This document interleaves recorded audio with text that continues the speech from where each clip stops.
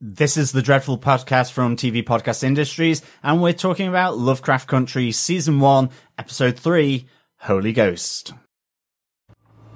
The body parts that were found in what is now my basement, it took all night, but I was able to find all 8 faces. Lucy, Anarcha, Grover. Color folks who disappeared on the south side. Now restless souls trapped in my house with their killer. They want out. I know it. Uncle George would reference a haunted house story right now that proves that these ghosts are going to stop till you join them on the other side. I think it's time to move out.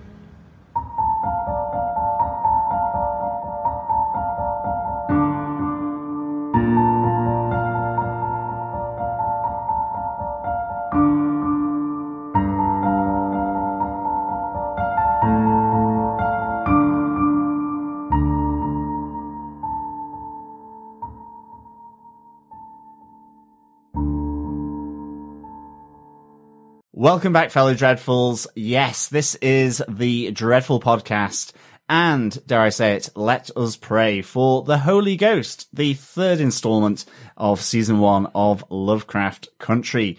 Yes, we're on TV Podcast Industries, and I am one of your hosts, John. I'm one of your other hosts, Derek. It's only when you said it's episode 3 and it's called the Holy Ghost that I went, Father, Son, Holy Ghost. It's the third one. Very impressive. It is. And we should have said, I'm one of your Holy Ghosts, John. We should have said, I'm one of your Holy Ghosts, Derek. Exactly. Yeah. Yes. Just to fulfill the supernaturally mystery horror element of the Dreadful Podcast. Oh, and what an episode we have this week. We're going to go spoiler-filled straight from the off on this one. But have to say, this one really felt like something from American Horror Story, one of the really good episodes of American Horror Story. Felt like we had a horror house here. So, well, we have had this discussion. Mm-hmm. Derek believes this is potentially turning out like an anthology series. Kind of. And I'm not entirely sure yet.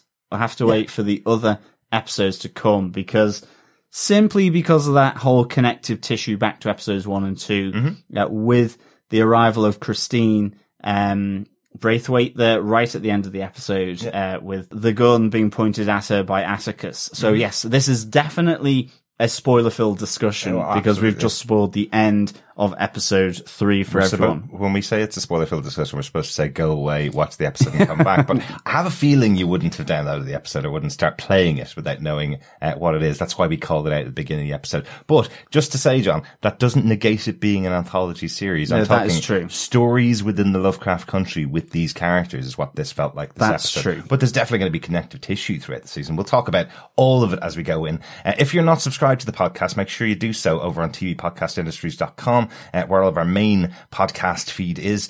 The reason why you'd subscribe over there is because we've got loads of stuff going on over there. We're just covering Lovecraft Country on the Dreadful Podcast at dreadfulpodcast.com. You can get all of our coverage of that and the coverage that we did of Penny Dreadful City of Angels. But if you want all of our coverage for all of our podcasts, pop on over to TV Podcast Industries, because we have our wrap-up of Season 2 of Umbrella Academy, a show that we covered over the course of about 3 weeks. So you can get our wrap-up, and we'll be giving out our prize for the winner of our pub quiz over there for our Umbrella Academy Season 2 coverage. We also will be beginning later on this week. The Boys is returning to Amazon Prime, and we'll be covering the first 3 episodes of that show. The show's releasing the first 3 episodes next Friday. And then new episodes every week from then on until they finish off their season in October. We will be joining our fellow boys and girls at that moment as we deep dive into our discussion and spoiler-filled look at The Boys Season 2. Yeah. So yeah, looking forward to that. It'll be fun covering both shows. I didn't think about it when we started covering this show. This show is 10 episodes long. The Boys is 8 episodes long. And actually, even though we started this show before The Boys got released, we're actually going to be finishing it after The Boys. So Lovecraft Country is going to be overarching on top of The Boys. What a great antithesis to Lovecraft Country, having the comedy kind of setting of The Boys, the ultra violence of The Boys alongside the uber horror, and not as much comedy, a lot more serious kind of definitely insight to Lovecraft Country. So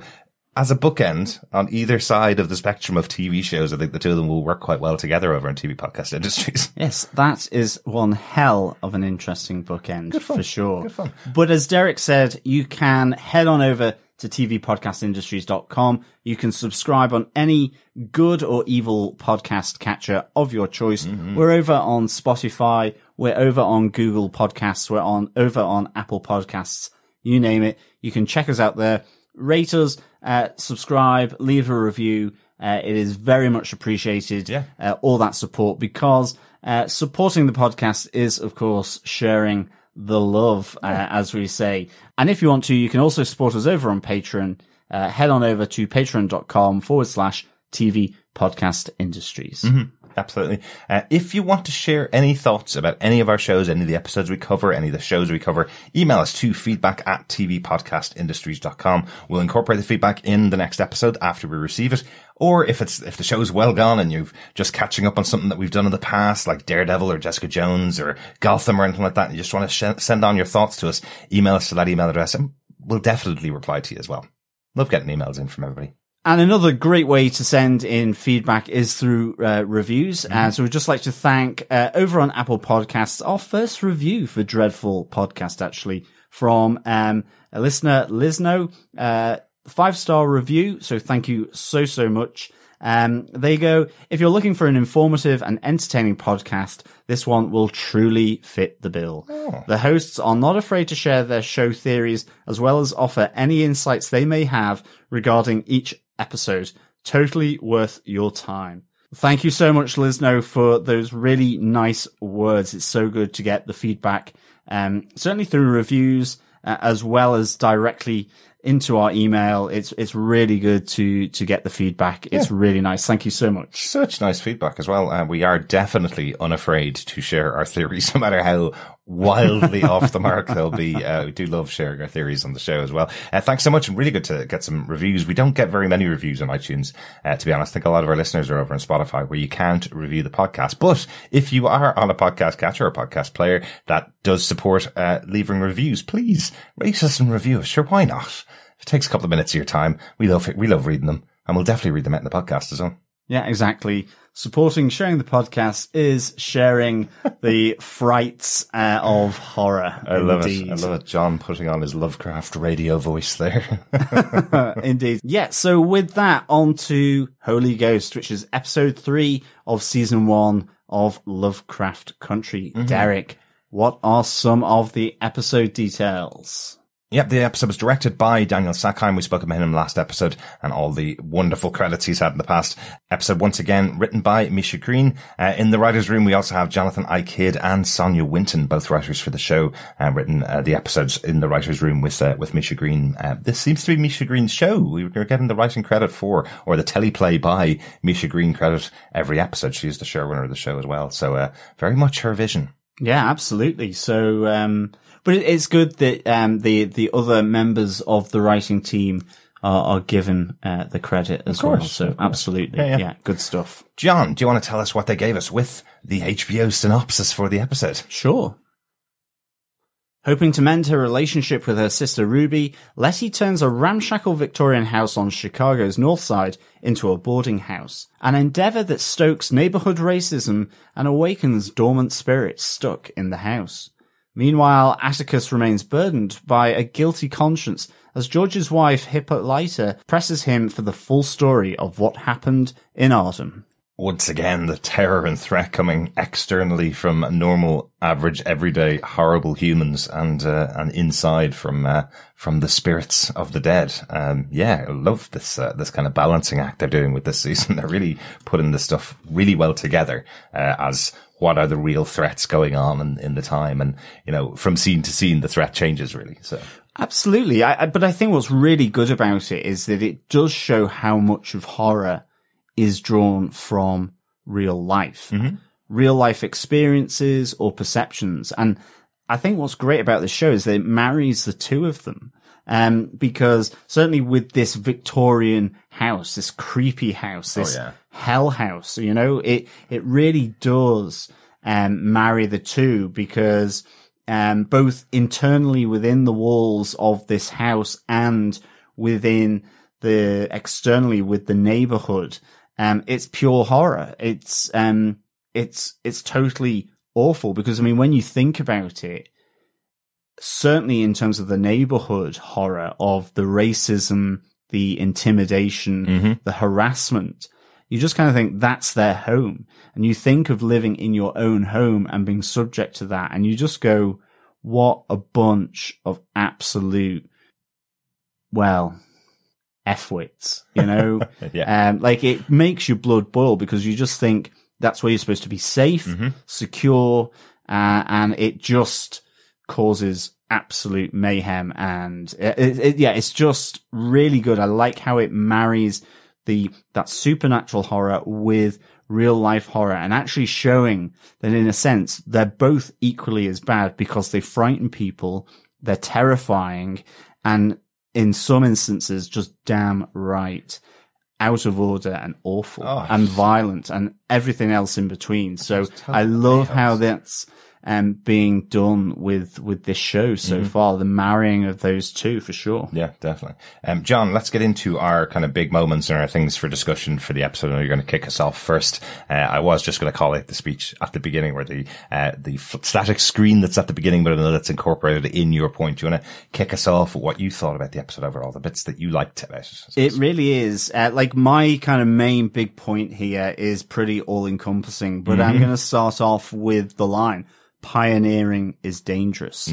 And first off, just in those few words, I love how that relates to Leti, her sister Ruby, and the boarders living there on Chicago's north side, completely out of their comfort zone in terms of the neighborhood, and just being subject to the abuse of their neighbors. You know, they are pioneers, and it is dangerous for them because of those external threats, and also because of that house and what lies within it.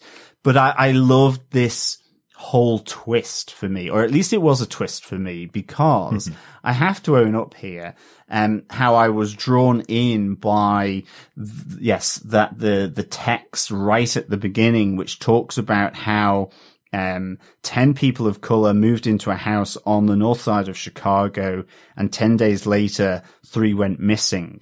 And in terms of my own short-sightedness or being drawn into that, you know, it led me down a number of different paths, or into several cubby holes, closets, cellars, to try and find the truth of what this episode was going to be surprised at every turn. And so for me, there was a twist here, from the setup with that opening, few lines, with the countdown happening throughout the episode, and this idea of the 3 people. So I actually thought that Leti had moved into the house that they were referencing at the start.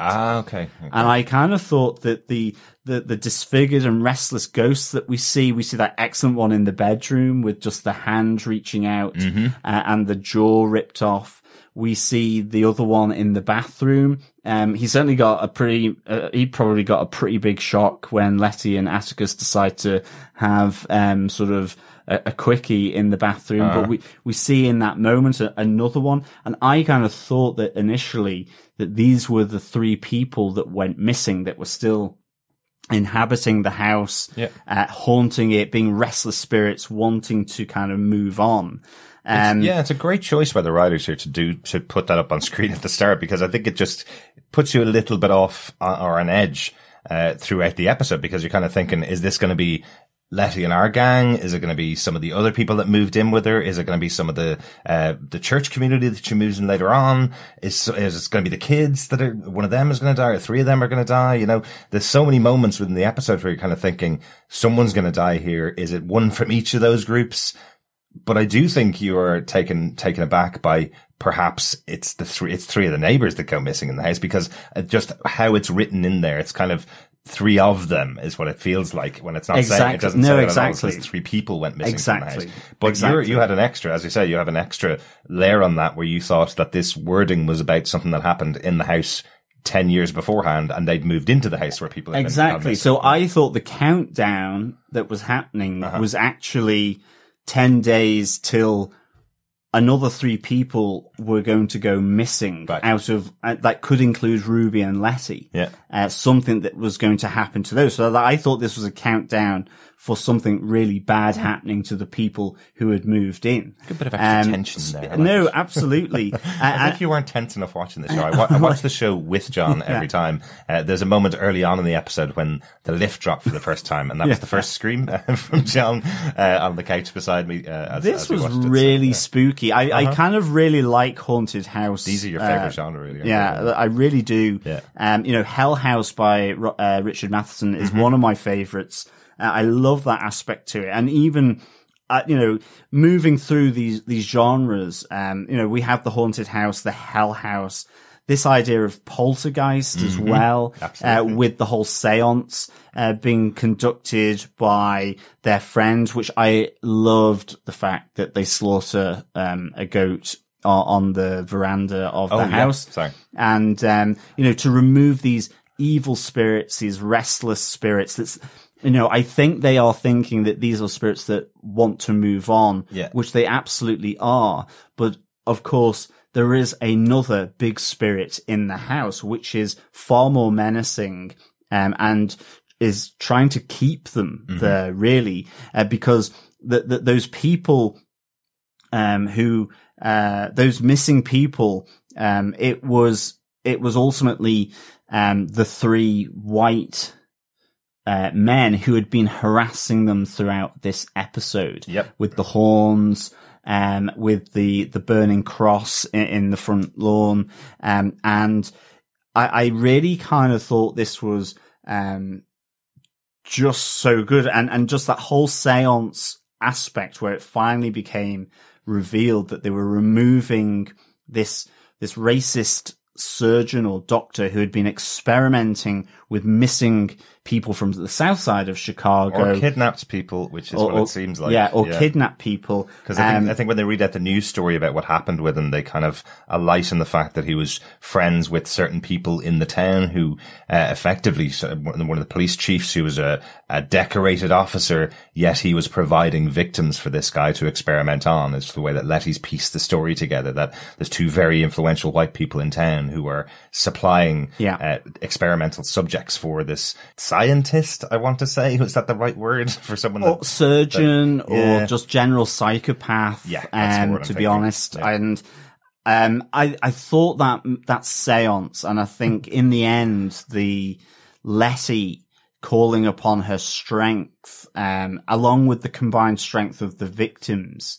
I thought it was really nice them in the circle kind of chanting, and their disfigured selves, which, I think the one that really stood out to me was the big baseball, or basketball player with the baby's head on the top. John, I don't think that's going to be just you that stood out to. That is the most weird of the lot, because we see him early on when the 2 guys first go into the house and they're trapped in there, the 2 white guys who get trapped in the house the first time. That's the first time we see this basketball player, this monstrous body walking out of the darkness. And then as the camera pans up, you see the baby's head on top of it, kind of giggling like a baby would, kind of thing. And before that, they've just heard the baby giggling as well. Exactly. So they think there's a baby in the room. And hey presto, this ghost materializes. And it is very distracting. It's almost a comedy moment in that early part. But I think that's part of, if you're trying to line up the victims that disappeared with the number that's given at the start of the episode, you have, as you say, you have the older lady that's lost her jaw, you have the guy in the bathroom, and you have this basketball player effectively, and you kind of go, maybe those are the 3 victims that had gone missing in the past. So you're lining up your numbers.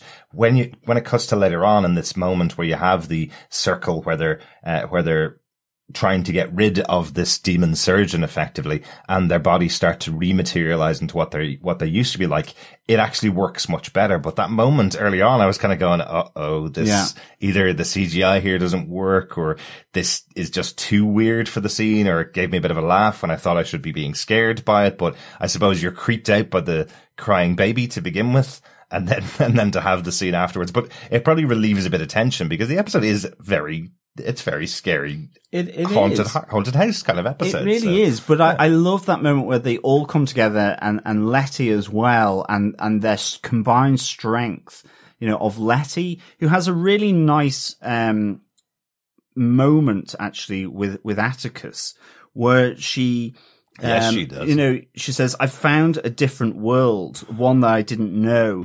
It isn't what I thought it was." But she kind of has this inner strength to say, but I have to confront it and face it, even though I'm as scared as hell. Yeah. And you see that with her using this strength to combat this malevolent, psychotic ghost of a former scientist who experimented on kidnapped black people from the Chicago South Side. Yeah. And I love the fact that it's combined with his victims who expunge his malevolent ghost. And it's just, I think, a really nice moment that happens. And that as they're doing it, their disfigured selves become their normal self again, which is really good. And they're able to move on. And in fact, the victims also exact their kind of force on these 3 white males who have been harassing Leti. And they ultimately are the 3 missing people. And that's where it was like, that's really good for me. And that's because I had this whole different thing going on in my head as to what was going on. But I just thought this was really nice because this idea of the hell house, that the house is alive and that it has these malevolent ghosts, that can't move on or trapped within it, sort of, transposed with the horns going off and the police being called, the burning cross, the harassment that they find which is the same thing about this idea of being trapped from the outside by your neighbors and trapped within by these malevolent spirits within, or these restless spirits of the victims, was just really well done. I really, really liked it. So well structured, really, yeah. And one of the other things that, if you look at it from the other aspect of it, this is the whole thing about Letty's character. She is so strong because look at the shit she has to deal with in the regular outside world. Yeah, exactly. And when she's confronted with a supernatural situation, well, she's just as strong a woman because, again, look what she's had to put up with in her life. So while she is, I'm sure, terrified about what's going on, she's going, it's my house. And I love how she takes that power from the evil scientist, the madcap scientist dude. And I love how she takes the power from the evil surgeon. Effectively, he starts off with him as the ghost when she pieces the pictures together and it forms his face shouting, "Get out of my house" to her. As he eventually comes back to his ghostly form and the whole circle are formed. Letty's inspiring all of these people that they're not dead like they were from him. Take themselves back, become yourselves again, and do one last thing before you move on. Get rid of this man from my house. Well, get out of my house, as she says to him. And it's get out of my effing house. Absolutely. Basically. Yeah. I love that she screams that at him. Yeah. But it's just I love how it interchanges between these different aspects. And of course, what you find in that final scene where the lift goes down to basement 2, and you see this cavern with lights, or this tunnel with the 3 bodies of the white men who are still missing, and then loads of skeletons throughout this tunnel. And the other important thing is that these 3 white men are missing, yet all these 8 victims, whilst reported, certainly on the north side, that there's really little care for whether they will be found or are still missing. Right. That's kind of what I felt by having this trail of skeletons throughout the, that sort of dug out earthen cavern, was that, okay, they're missing because they're white. And on the north side, all these other skeletons that have been kidnapped or missing and probably have had very little attention from the Chicago police into their cases. Yeah, it was very much like when the police chief or the police officer who brings Leti into prison or collects her that night. We'll talk about that a little bit in a minute. But when he brings her in, he talks to her about it and says, "We found bits of body parts everywhere in the house." we know that there were 8 people downstairs in that basement kind of thing. And that's the 8 people, I think, that formed the circle. I think if I didn't count them, unfortunately, should be doing due diligence in our podcast, John.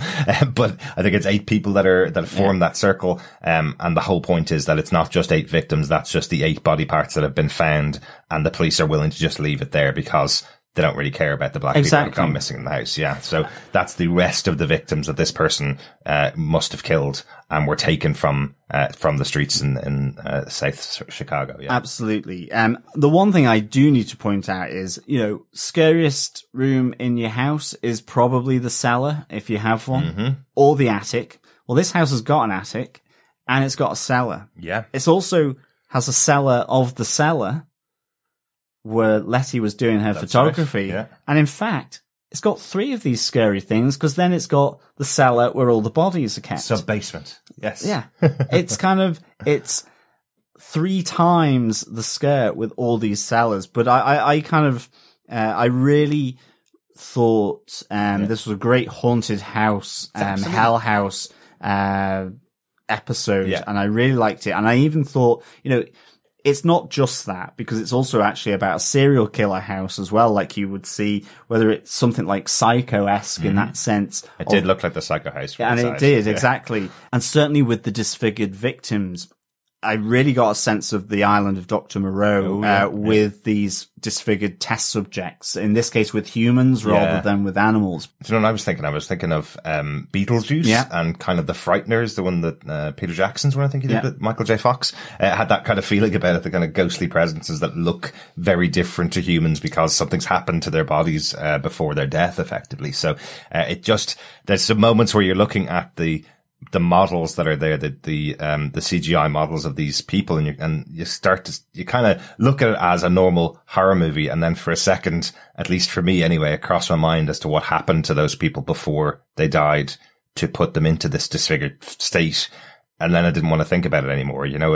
I was wondering, did he murder a baby and graft its head onto the body of the basketball player for whatever reason he had? The woman who had her jaw smashed in, he did that to her for what reason, and I just didn't want to question anymore because there's some despicable things that must have been done to these people before their deaths. And I thought it was really affecting me at that moment. So I just stopped for a second and went, right, I'm just going to enjoy this as a horror scene for a minute and not think about what's going on in the past or what happened to these characters. Well, absolutely. I mean, he's just psychopath. He's a sadist, exactly. As well. It's and there's enough in this show of actual real experiences that happened rather than delving into the supernatural elements. That exactly. So, I mean, the other final point really for me on this is that the missing 8 people as well, I initially thought were down to the racist neighborhood with the harassment and the targeted kind of attacks on them. Yeah. I thought that ultimately the way they drove out the people in that house was through this and ultimately killing 3 of them as this warning. You very much get that sense. I mean, a bit like as Christina says to Atticus right at the end, you have to be smart about this. Pointing a gun at a white woman isn't going to get you very far. And similar, I kind of thought that there was possibly some kind of threat that they follow through on, and it would be like, who would believe that we would do this? Absolutely. And right to the end there, and who would care is more the problem. It's not who would believe. It's, it feels like, early on in the episode, where they've put the bricks on the car horns outside the house, you see the police car rolling on by and the 2 guys inside smiling. So they know exactly what's going to happen. And you absolutely are supposed to feel at the end of the episode that if these 3 white guys get into the house, they're going to kill Atticus, the priestess, and Leti in the basement. They're going to catch up with them and kill the 3 of them, and those are going to be the 3 victims. You're supposed to feel that when the 3 white guys go into the house, but it flips completely as the which was evil great. Spirits take their revenge. Yeah. It was really great. And actually, yes, those 8 missing people were not down to the racist neighborhood, but were unfortunately down to the racist, sadist, psychotic, experimenting doctor or whatever. And the people who supplied the victims. And the people that supplied the victims. So this was kind of topsy-turvy for me. I don't know how many people possibly came at it from this angle. Yeah. But for me, then I just loved these twists and turns within this episode. I thought it was really excellent stuff, and again, just loved it. Yeah, that's really the central part of the episode, but there's still so much other bits and pieces that happened within it as well. You know, even just the possession of the priestess jumping to Atticus, Yes. as this evil spirit is jumping between them, their eyes going black and them speaking with his voice.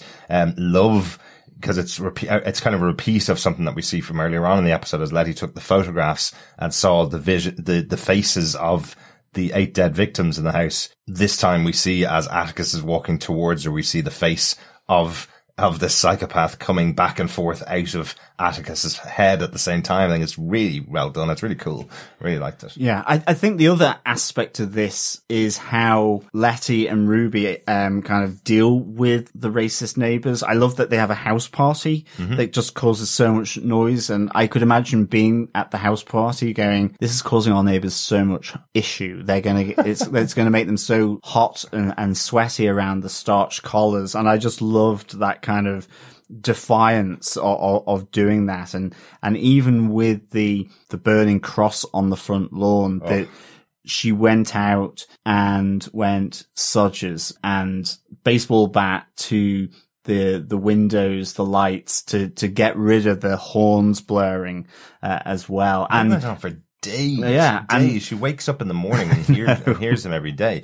I absolutely love how the scene is taken care of by Leti and the people who live in the house, all of her friends taking care of it, because it's so perfect that she gets her moment of triumph when she gets rid of the brick in each of the cars. She smashes the front window, back window, the front lights.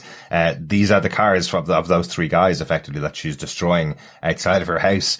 And I love instantly, is it Ruby that's driving the car, where she comes out, they open up the trunk of the car, the boot of the car, they throw in the baseball bat. And the guns, because the Atticus have all come out as well to protect her in case anything goes down. Yeah. But they hear the sirens and the car comes out, everything goes into the boot. It's almost before they hear the sirens, though, is what it feels like. They know it's about to happen, but they want to make sure that Leti gets her moment, stands up to everybody. And then what I really like, and it's just a little touch, that they throw the jacket over the top of Leti, so they hide the dress she's wearing, so that maybe that might make some of the people that think they know who it was that did the damage, maybe they'll question themselves. Maybe that might protect Leti a bit. Also could be because she's spending a night in jail and the dress doesn't look like it'll keep her warm in jail, so they've thrown a jacket over. Also reminded me of the fantastic James Brown clip where he's being helped off stage and gets the jacket thrown over his shoulder to help him off. So it feels like this triumphant moment almost for her, just like it did for the wonderful James Brown. But there you go, loads of little inspirations in those scenes. You mentioned the séance as well, the séance with the kids that was in the Ouija board. Yeah. That was just it's such a staple of 70s and 80s horror movies, definitely. I know at this stage, I think most people know the Ouija board was a board game created by Parker Brothers, who did Monopoly, didn't they? That's Parker Brothers, isn't it? Yeah, Trivial Pursuit, I think, as well. Maybe, yeah. But it was effectively a board game that you would go to a shop and buy, a jokey board game about talking to the dead kind of thing. But I love how it's used in here, because we've seen it so many times before, but the 4 kids together using it, how terrified they are as it starts to move on its own. I love how all the kids just start getting completely freaked out as it spells out the words "George is dead," specifically for poor Dee, her father, who passed away a couple of weeks ago, effectively at this stage. There's a kind of a time jump of a couple of weeks. We hear in here 3 weeks since his funeral, isn't it? And Dee's in there thinking that they're all effectively attacking her because her father's passed away, but they're saying it's the spirits in the house that are doing it, you know? Yeah, I like the Ouija board aspect to this. I think, were they down in the cellar or up in the attic? Because we later see Hippolyta going up to try and find the kids because of the cross burning. She wants to get them away from trouble and potential fights and harm. Yeah. But we have that moment where she goes and looks up, and I thought we were going to have some kind of attic scene as well. But in the end, the one of the bedroom doors just opens, and there's this whole clockwork solar system in the middle of the room, which is kind of just didn't necessarily go anywhere, I have to say. I wasn't entirely sure what that meant, or whether it was something to do with George, because in this episode as well, something we haven't maybe mentioned is there is the repercussions of George's death. We have the funeral at the start. We have which is a very joyous one and very lively, but you just have Leti there crying, sat down, not really participating. And of course, there's that kind of awkwardness with Atticus at Hippolyta's home where George lived. He says it himself, he's worn out his welcome and he's looking for somewhere else to stay. Yeah.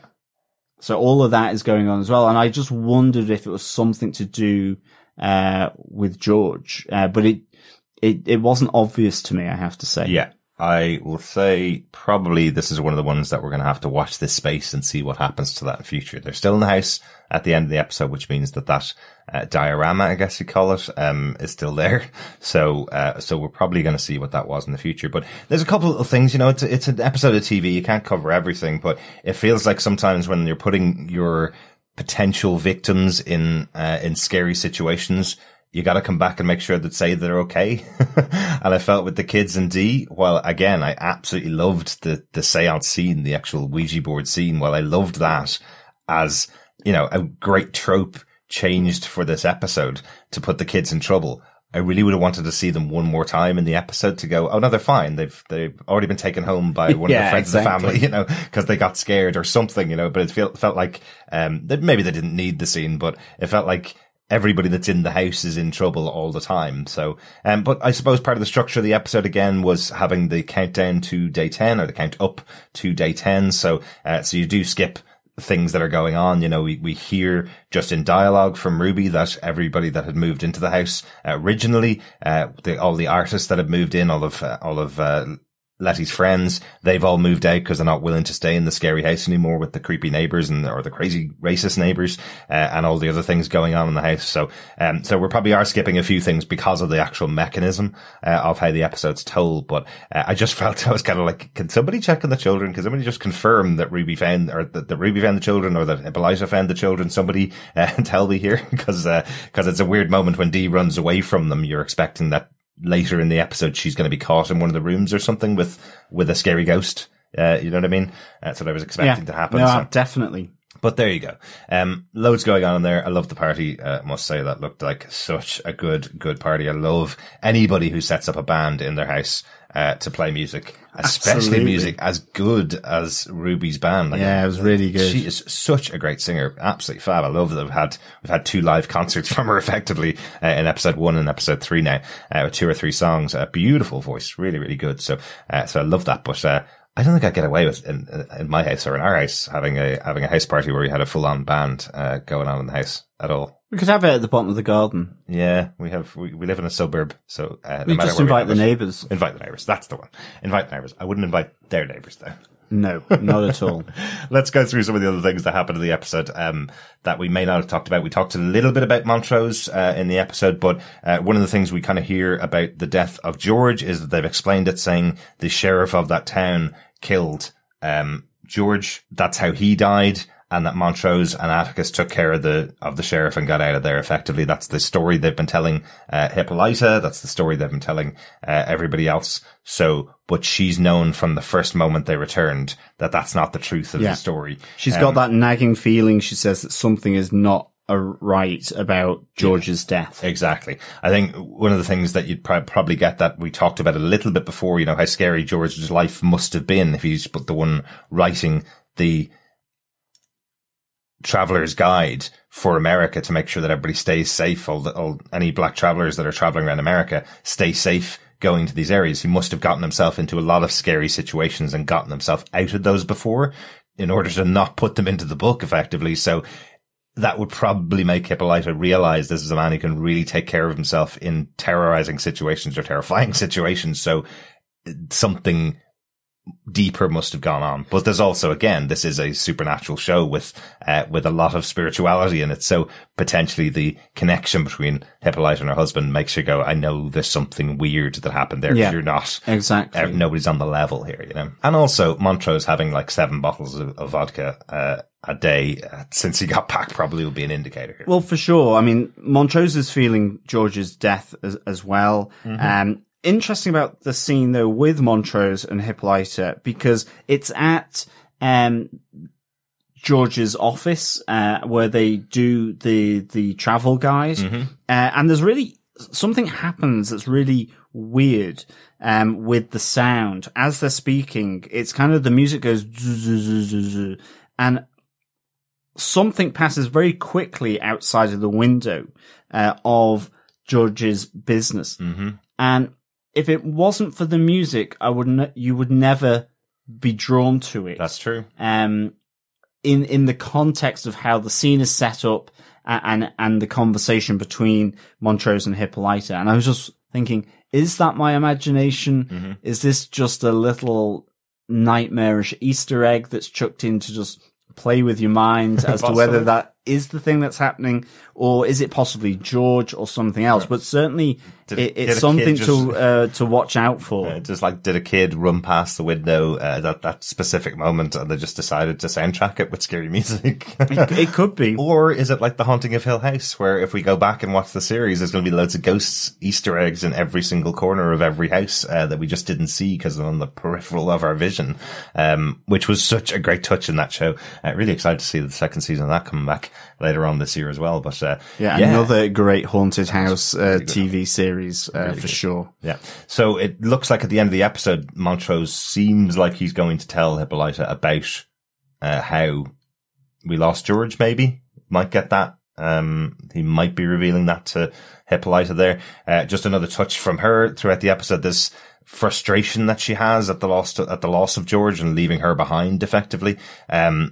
We see her taking it out on his copy of Dracula, his favorite book, as she's been ripping out pages of it. And then we just see that little moment when she comes in with with her shopping and has a copy of Dracula to replace George's copy. You know, it's just little moments that you just kind of tell their relationship. We saw how strong the relationship was in episode 1. We saw him calling her and saying that he wanted her to come on the road next time they went back out. Possibly an indicator that he wasn't coming back, I suppose, if we were thinking about it like that at the time. I wasn't. But now we see that she's kind of hating him for being gone, but also loving the things she misses about him, of course, because she's going through that absolutely horrifying feeling of loss, I suppose. One of the other things we just need to talk about as well, you mentioned earlier on about Christina coming back at the end of the episode, but I suppose one of the big conversations that happens in the episode is really between Ruby and Leti, and how Leti got the money for the house. That was an awkward conversation. Yeah, considering we've heard a lot about their mother being a deadbeat mom. We heard in the last episode Leti talking to Atticus about her mom and the fact that she left them both many times on their own when she'd disappear with pretty much any man that would take her home. And then suddenly Leti turns up with enough money to buy a house here.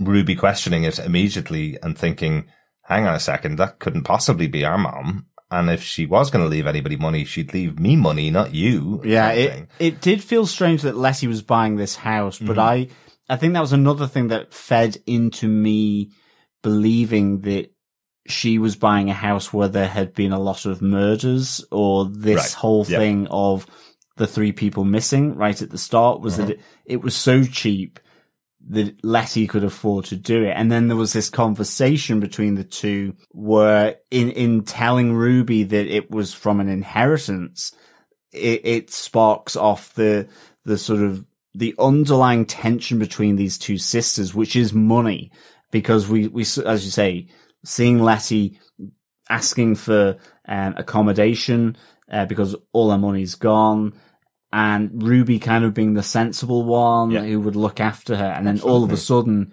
finding out that she's bought this house, but also that their mother did have money and she never told her about that. Like, she has like great moments. Says, even if it was Mum's will that it went to you, that you didn't even think to share it with me, to split it between the two of us, and to tell me the truth that you had this money. Exactly. Actually, it wasn't split up between the two of us. I noticed something in the dialogue there, and I need to check it the next time I watch the episode, but Ruby says something about splitting it with her and a brother. So there's actually another member of the family that we haven't met yet, I think. Okay, I did not get that, I have to say. Need to check that. So let's just talk finally about Christina. So at the end of the episode, it is Atticus who realizes there's no way Leti could have possibly got this money from anywhere else other than from the Braithwhites and their massive fortune. So Christina must be alive, right? So and there was a hint to the Winthrop house as well, and that's what gave the game away. And he goes to kill her effectively. But she manages to weave her magic to prevent him. And I loved that scene where you just have that single bead of sweat coming down his cheek as he's kind of been paralyzed by the spell of Christina. Yeah, absolutely. The clue that there was a connection between the Braithwhites and the horror house that Letty's bought is that the horror house is known as the Winthrop House. And Winthrop was one of the names that was on the painting that was shown to Atticus, before the ceremony in the last episode. Written on the painting was the name Winthrop and the name Braithwhite as well. So the family's in some way connected. So Atticus has pieced the whole bit together. Very cool. Interesting as well that Atticus has a job in Florida that he's supposed to be getting back to. He's been gone for a month, and he did give the finger to the whole of the South of America as he was leaving, going up to Chicago. So, so you're wondering whether, is that true, or was he actually just hoping that Leti he says his boss only thought he was going to be gone for a week, and it's like 4 weeks later, kind of thing. So, do you think he was actually angling for Leti to let him stay in the house? Maybe. Oh, I think so. Yeah, I think so. I think certainly what happened in the bathroom. Yeah, absolutely. Yeah. It's certainly a lot of sexual tension between these two. Definitely. But it's a good sexual tension, I think, between the two. It does feel natural, and it doesn't feel like a horror trope, even though the sexual tension between characters can very much be a horror trope. I was actually thinking about that when we watched the episode, John. Do you know what I loved so much about this? We find out that Letty's a virgin. She's had sex for the first time in horror house, surrounded by ghosts, and she isn't dead by the end of the episode. Exactly. So it's the exact opposite of all the stupid tropes that we put up with for 25 years. It's playing on the trope, but it's not being the trope. Exactly. It's great. Exactly. Yeah. Right. Finally, have to mention in Christina's speech to Atticus when he's stuck. Oh, yeah. When he's stuck, not being able to shoot her, not being able to move, beads of sweat falling down his face. Christina tells him all about the Book of Adam and the pages of the Book of Adam that she is now going out to seek. Like some kind of adventurer, that she's like Indiana Jones, possibly. This whole concept that the Book of Adam is what has taught them all the magic that they know, all these amazing spells that can do amazing things and do amazing damage. But what could happen if you put together all of the pages of the Book of Adam and you learned the full language of the Book of Adam? What kind of spells could you do then? Kind of thing. Absolutely. That's fascinating. So this, I think, is our tip of, we started out our episode saying, I think it's going to be an anthology show in some sense, but I think this is the overarching story potentially for at least the next couple of episodes. Christina going on her search for the pages of the Book of Adam while there's some horrific things going on in Lovecraft Country. Definitely. And I think also two of the things was that Atticus wasn't wearing the ring that he had from the last episode. So I was looking out for that one. And also simply the fact that, yes, Christina Braithwhite got out of that crumbling Ardham, Sons of Adam Lodge alive, or managed to get out before then. So I was just wondering who else, maybe her friend, the butler, William, or whether, her friend who's a boy. The boyfriend. Friend who's a boy. The boyfriend. Friend who's a boy. The friend who's a boy, the boyfriend, and just whether with this magic, she's obviously using Atticus here. Yes, absolutely. Will it be for good, for evil, or just simply to bring back her father, Samuel? Maybe there's an element of that about I don't think she wants Samuel back. Oh, I don't know. She's kind of been kind and considerate to Atticus, but she still upholds everything that subjugates him. So unless through these adventures she has a change of heart and a change of mind, I'm not entirely sure that we're able to trust her. I'm still trusting my theory from last week that she gave the ring to Atticus, and her power was in the ring to stop the ritual that was going on and kill Samuel, the person who has denied her what she believes rightful place at the center of this whole society. If she gets all the pages and gets all the power, then she is right at the center of the society. That's and she doesn't need him back. She doesn't need Samuel back. I'm still not on board with that theory. Okay. But I like it. Okay. I'll tell you another reason why I believe that theory is true. Have you watched ahead? I haven't watched ahead. Of course not. I have been reading the book, though. Okay. Christina's not in the book. Christina is actually, Samuel's son, in the book. But they have changed it to Christina for the show. So that's different. But there's definitely a scene that happens that, is pointing in the direction of my theory anyway. Great stuff. But I haven't finished the book, so I don't know for definite. Anyway, that is it, I think, for most of my notes, for the episode, most of my thoughts about the episode overall. What did you think of the episode, John? Anything else you want to talk about? No, for me, I loved this episode. I would give this 5 violently faulty lifts or elevators out of 5. A decapitating elevator. It really was. So cool. Hats off and heads off to this episode for having this whole haunted house, hell house premise. And I just really enjoyed it. And part of it was probably because whilst watching it, the way it was, I thought in my head it was going to turn out, was turned on its head, with the misdirection and everything else, and me sort of going down that rabbit warren of how I thought it was going to play out. And it was turned on its head, and I thought it was great. And that's why I'm giving it 5 violently faulty lifts out of 5. Excellent. Do you know how many times you said head in that section, John? Lots. I think the loss of the head of one of the racist white guys being hit by a lift is playing in your mind somehow. Let's just say I won't be getting into a lift in the near future. It's creepy, isn't it? It is. I don't know that it's just so well put together. The set design as well for this made it work. I absolutely love this episode as well. I'm really looking forward to episode 4. What I'm so impressed with, I'm actually reading the book kind of alongside this, as I mentioned earlier on. And it does take a lot of the great parts from the book and just kind of gets rid of some of the other stuff or mashes together some of the other stuff in a slightly different way. And I think this episode particularly, compared to what I read in the book, is much more tension filled than what I saw in there. So they've done a great job of turning this into a really good episode of the show. Really excited to see the next one and see what's going on. Yeah, really looking forward to episode 4 now. But we have some feedback through from some of our listeners. Remember, fellow Dreadfuls, you can send in your thoughts on any of the episodes of Lovecraft Country to feedback@tvpodcastindustries.com. Mm-hmm. You can join us over on our Facebook group at facebook.com/groups/TV Podcast Industries, or you can send in audio playback through the email, as well as going to our website, which is tvpodcastindustries.com, and leaving up to 90 seconds of your thoughts on the right-hand side tab.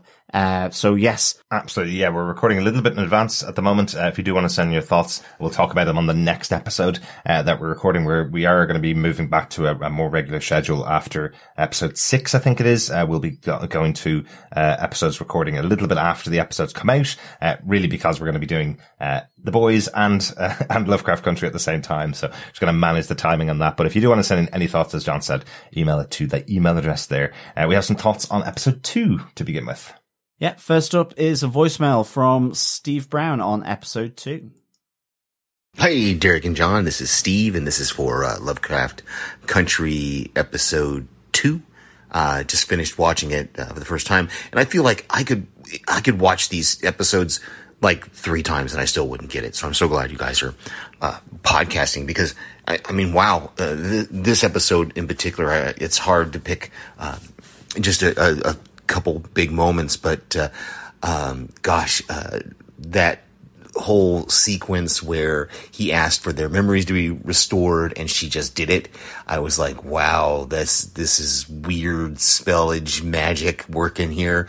And then of course that ending, But the biggest moment, really, for me, I will say, it took me several minutes to figure out who he was. But when we finally met Montrose, and I realized, I know that actor. I can't pinpoint it. Where is he from? And finally, he said some line that struck me, that he's Leonard from Happen Leonard. And I know he's done a bunch of other things as well, but Michael K. Williams was amazing in Happen Leonard. If you ever checked out that series, I think there's like 3 seasons. It's him and the name escapes me. The guy from Knight's Tale. It'll come to me after I finish this. But anyway, so Happen Leonard is great, and Michael K. Williams. There's still 8 episodes left. Where is this going to go now? Are we going to go track down more of these lodges? Are these guys still going to be coming after Atticus and his family? Oh, and that's the final thing that I'll wrap up with. I thought last week, the last name was Foreman. It wasn't until this week that I realized, no, their last name is Freeman, like free man. Thought that was so cool. All right, can't wait to hear what you guys thought. Talk to you later.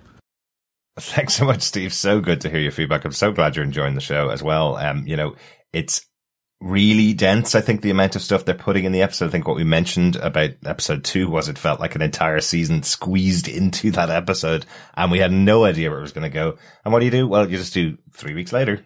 Here's another story. Yeah, absolutely. Let's tie it back into the other episodes. There's still loads of stuff that we probably didn't realize that we didn't know, I suppose. So I thought that was kind of cool. Hap and Leonard is a show I have never ever heard of. I wonder what channel it was on, because I don't think it made it over to here in the UK. But the other person you were trying to think of was James Purfoy, the other person in the cast with Michael K. Williams. We know Michael K. Williams from The Wire. He's probably, that's probably the biggest role for me, definitely. Good old Omar. Yeah. Omar's great in The Wire. Awesome. Absolutely cool.